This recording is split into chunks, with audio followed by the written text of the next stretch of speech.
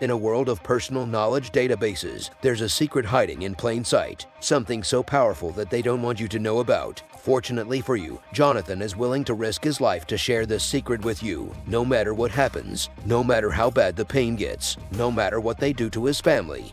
He will share the message with you.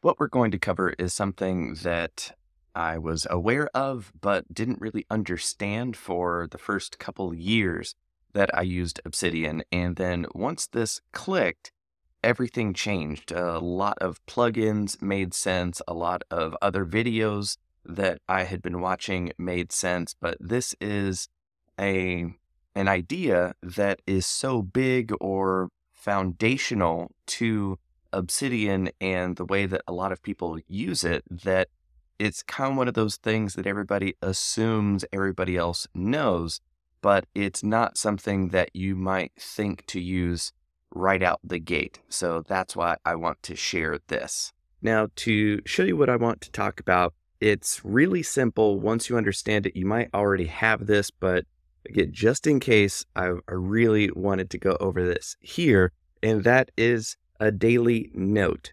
Daily notes are at the core of a lot of approaches, and a lot of cool things that Obsidian can do are done through doing your daily notes properly. So I want to show you how that works. First off, I wanted to create a folder for daily notes. You can call it daily notes or captain's log, whatever. Sometimes special characters like an apostrophe might mess up your file system and stuff. So let's just keep it as daily notes. And then you probably have a templates folder. So then let's make a default daily template. So we'll hit Command N and say, all right, what do we need to do?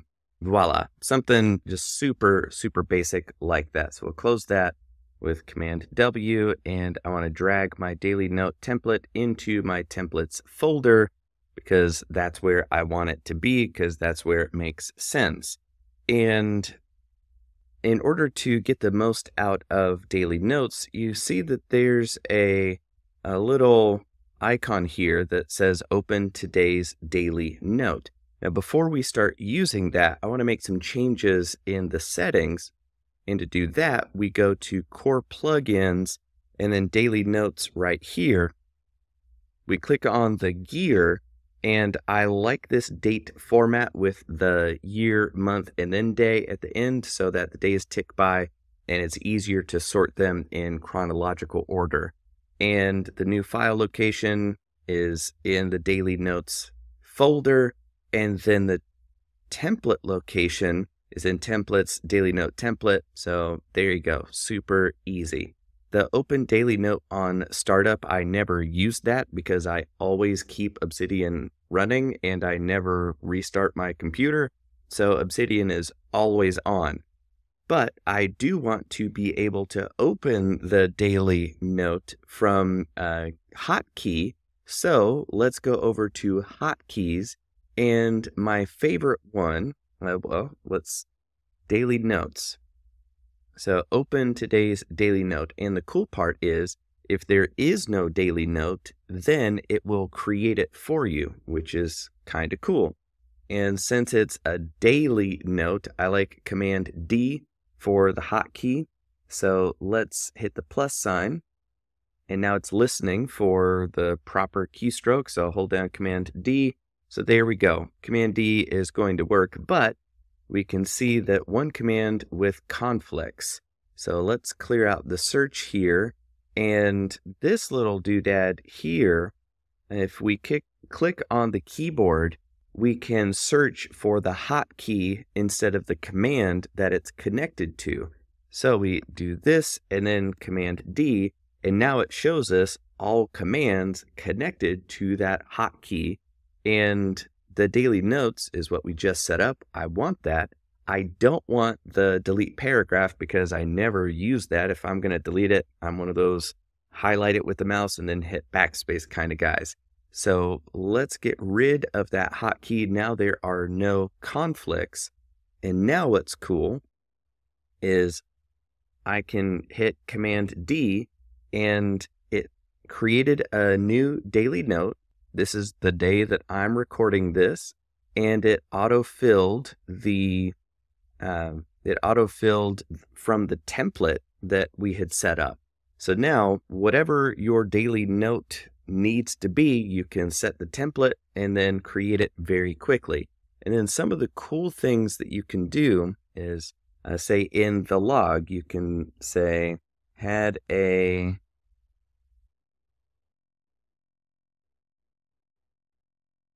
meeting with Ben.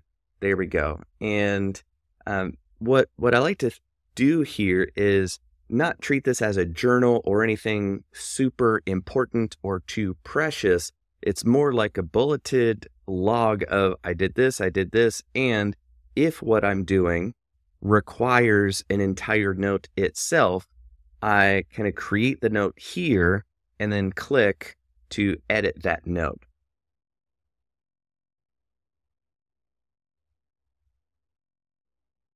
Okay, so now later, if I wanted to look up meeting with Ben, now over on the sidebar, this slides out. This is the calendar plugin that I've installed, and we can see this, but also the inbound links. We can see that the note from today links to this note, so we automatically, kind of by default, have a this was created on this date kind of association. So you know that this note was connected to this day. And what's also cool from this calendar plugin, for every 250 words that I type, I get an extra dot. So it just kind of gives you an idea of how much you wrote that day. And when you click on the day, it opens your daily note, right? So now we can see we're back to today's date. And if you click on tomorrow, it'll ask you, do you want to start or create tomorrow's note? So you can take notes about tomorrow today for you to see in the future, which can be handy. So if you need to write yourself a reminder or anything, you can do it that way. But that's kind of clunky. There's a better way to do it, and that's what that reminder plugin is all about. And I really like doing this because we can make this a checkbox kind of a thing. And then we say, go check the mail. And now, when do we want to do this? Well, it triggers with I set it to parentheses @ symbol. Now it triggers this calendar, and then I can tell it on the 15th, I'll go check the mail. And if I want to trigger this reminder at a particular time, let's say at 1:17 in the afternoon, I should get a notification that, hey, it's time to go check the mail. And we've got over here in the upper right-hand corner, you can click on reminders, and you can see that today there are no reminders, but on the 15th at 1:17, it says go check the mail. And you can click on the reminder to go to the note where this reminder is. So now you can remember when you set the reminder for yourself with a trigger for it to remind you on the day that it happens. So the fact that a lot of our life and projects center around time, it kind of makes sense for your daily note to be the hub for all activity that's connected to the day. Now, me, I don't do well with time. You ask me, how long ago did this start? How long have you been married? I don't know. I'd really have to think about it. I live in the ever-present now, which is a blessing and a curse. So this has been a huge, huge help for me to wrap my head around why the calendar works the way that it does, how reminders work the way that it does, how the backlinks work, and the time and that kind of thing. So setting up a daily notes folder and a daily note template, then installing the calendar and reminders, and using the daily note as my bulleted list of what I've done and anything I need to remember. And then again, if it needs to be big enough to be its own note, I just create it here and we're good to go. So this is a super, super valuable thing that I feel like a lot of Obsidian video maker people kind of gloss over as being so basic, but it took me a long time to figure it out. Hopefully this helps you get a head start and to wrap your head around the value of having a daily note practice and how simple it can be, but also powerful to help you keep track of a lot of cool things. So don't overthink it. Don't try to over-engineer this if you're just getting started. Just make a daily note, even if there's no template associated with it. Just use it as a bulleted, I need to keep these details here kind of a thing, but then get used to tying time-bound reminders all through your daily notes instead of having some separate note dedicated, and it can get more capable and have more moving pieces the more comfortable you get with it. But you won't get there if you don't start here. So that's why I wanted to make this video. And there you have it. Hopefully that helps you understand a way of using Obsidian and being able to use other plugins to get more out of your database and hopefully do it faster than I realized it. I mean, I've already made several videos about Obsidian and didn't think to talk about this until just now.